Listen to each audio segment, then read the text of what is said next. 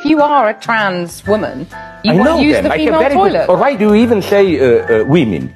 The trans are really trans, some of them. They don't want to be neither women. But if you identify as a woman, yes, you want to use the female toilets. I mean, it's quite simple, isn't it? Yeah, but I'm totally open here to claim that there are some people who don't want to do this. Okay, you have a third type of toilets. I don't have any problem with this. I want 3 toilets, which is the easiest solution. Masculine, feminine, out of simple respect for, I don't know, 98% of the people. But that's compartmentalizing people. No, because, you know why not? Because the third toilet would be a kind of an empty toilet. All others